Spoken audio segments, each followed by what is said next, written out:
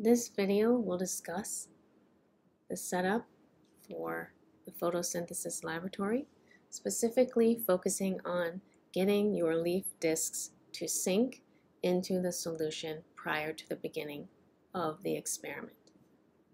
Okay, today we're going to discuss how to get those leaf discs to sink prior to doing your photosynthesis laboratory. So what I've already done here is I've already gone and cut several leaf discs using my hole puncher and these leaves of basil here. They're actually quite fresh and they smell lovely. Too bad we don't have smell-o-vision.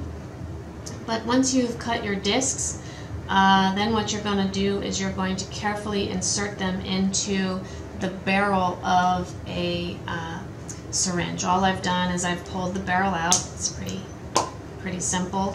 And then what you're going to do is you're going to pick up these little discs one by one and put them into your barrel here.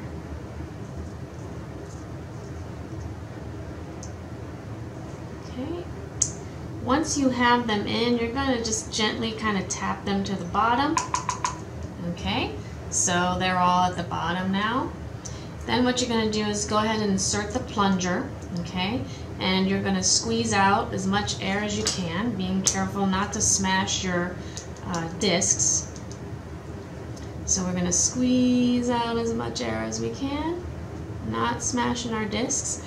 Then what you're going to do is you're going to draw up your liquid. Now in this experiment there are two different liquids. There's liquid with sodium bicarbonate, which is the source of carbon dioxide for photosynthesis, and then there's just plain water. For this demonstration, all I have here is just water. So what you're going to do is you're going to go ahead and put the tip of the syringe into the liquid, and you're going to pull up some liquid, and then if you simply tap on the edge of your syringe, you're going to notice that every single one of these, and I don't know how well you can see this, but every single one of these discs is fluid. That's not so good because in the experiment we really need them to sink. So what we're going to do then is we're going to apply a vacuum.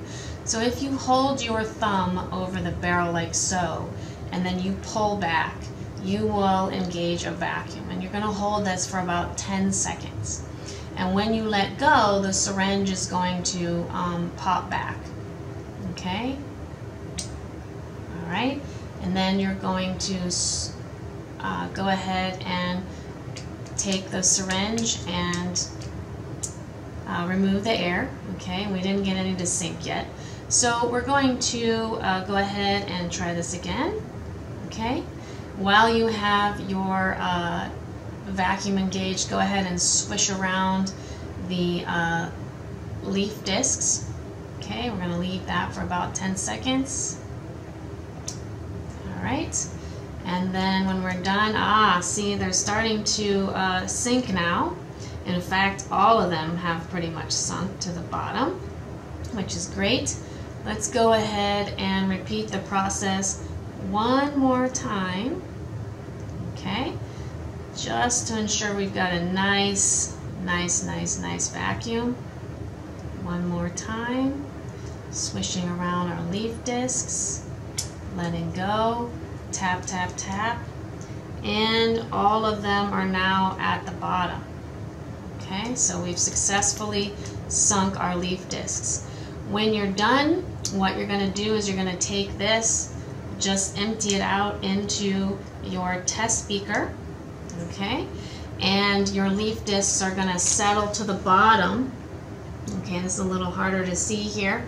If you do have one or two that decide, that they just don't want to sink, go ahead and pick them out. Okay, that's entirely okay, but as long as the majority of them have sunk to the bottom. Okay, that's pretty much it. Now you're ready to test and measure photosynthetic rate.